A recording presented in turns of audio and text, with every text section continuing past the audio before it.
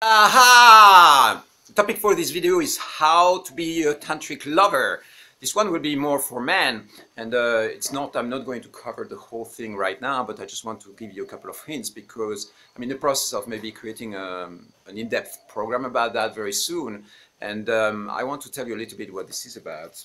This is some of the stuff I've been writing. This is the base for what I was teaching at Burning Man, the vital sex techniques, Kamayama, sexual mastery, and I have this one that is a little bit older, but with tons of techniques and practices. All that is on my website at vitalcoaching.com, and then this is the project, the latest project that I've been working on. Is like 200 pages of mantras and quotes and energy quotes that are not just related with sex, but with a whole lot of range of mind quotes that we're trying to download in our consciousness as a human race. So there is a lot of a lot of juice and a lot of content there that is ready to be downloaded and manifested. And I know that by talking with friends and clients and people around the world that, everybody wants to have a great sex life. And what's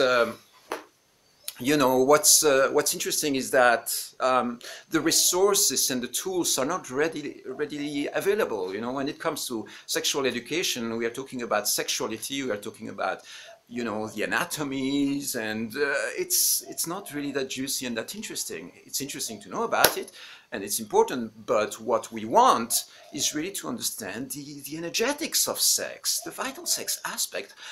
How do you have energy sex with somebody? How do you connect? How do you really create connection? And do you have a full energetic mastery over your sexual body?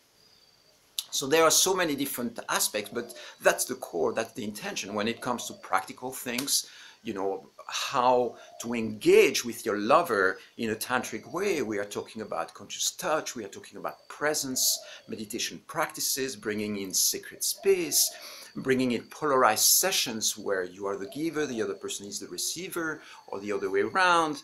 Lots of things along that line, using massage oils, using creating secret space, and a whole lot of things that are there in this sphere of tantric sex. And so my intention, or what I wish was really present on this planet, is that all of that would be mainstream. It's just common knowledge. You wake up in the morning, you are a teenager, you can access this knowledge, you can go for it because it's part of what you're supposed to be learning as a human being, to expand and grow. And I would say that right now on the planetary level, we don't score very high when it comes to sexual optimization. We might have some skills, we might have something like that, but there is lots of disturbance in the overall field of sexual energy.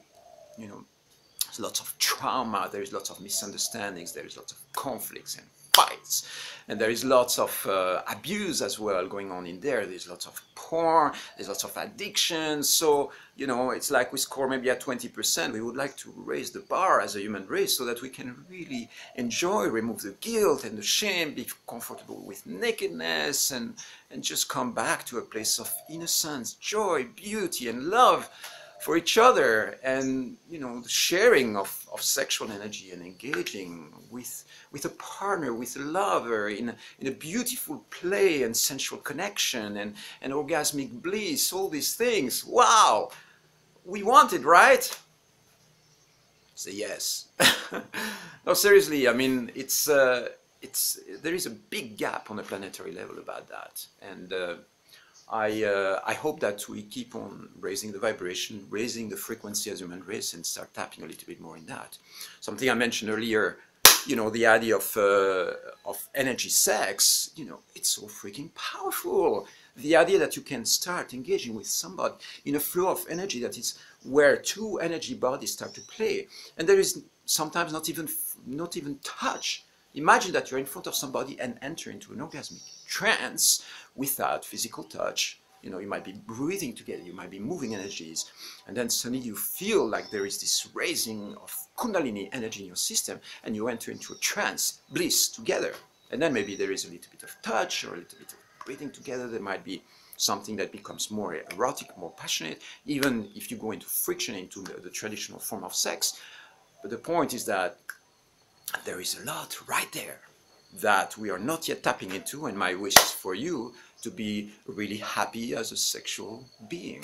So let's expand on that, see what comes up. I will do my part, keep on posting and creating, and see if that's something that can contribute into your own evolution and the evolution of the planet and humankind along this line of vital sex and sexual liberation of our beautiful energies, resource of fire and beauty that is inside of us.